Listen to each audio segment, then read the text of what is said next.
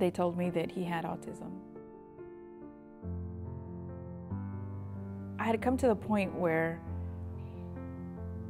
I thought to myself, you know, if he never speaks, if I never get to hear his voice, if I never get to, I'm sorry,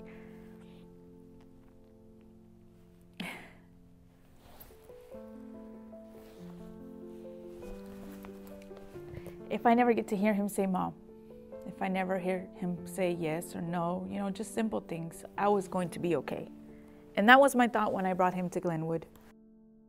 Within the first week, he was able to say my name. He was able to say his full name and where he lived and how old he was. And to me, those things were like amazing, because it was like a hope that I had thought I had lost.